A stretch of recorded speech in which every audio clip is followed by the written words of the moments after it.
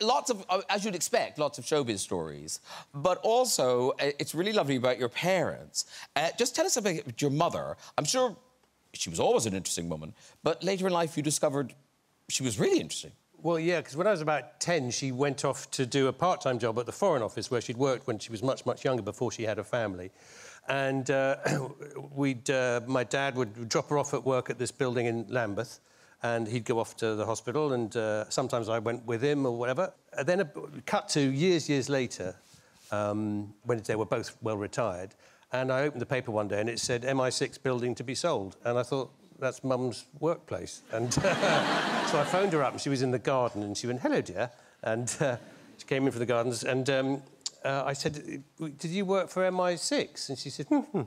And I said, no, but did you? You were a spy. Wow. And she said, no, I did some filing, and which is what it turned out she did. But it was quite sort of classified filing, and I only discovered this years later. And when she passed away, I asked my dad if she'd ever talked about it. He said, no, I had no idea what she ever did, because... But they allowed you... Didn't MI6 allow you in and showed you all the secret files and things? Well, they didn't show me secret files, but they did very kindly... Did they show you secret files? They didn't show me secret files.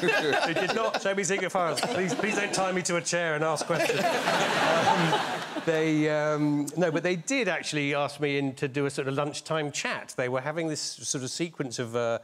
chats to sort of from outsiders, really, to come in and just, you know, natter to the boys and girls who work there. So I just did a talk about, you know, about my life in the industry and people who'd inspired me along the way and that sort of thing.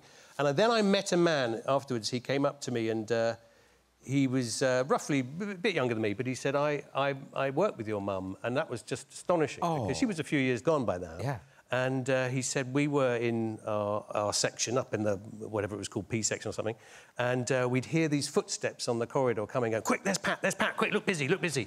And that was the weirdest thing. It was I knew what he meant by those footsteps. I remembered those footsteps, and we were connected by a sort of sound. Yeah. And I'd never met this man, but suddenly I felt really a wonderful sort of connection. It was amazing.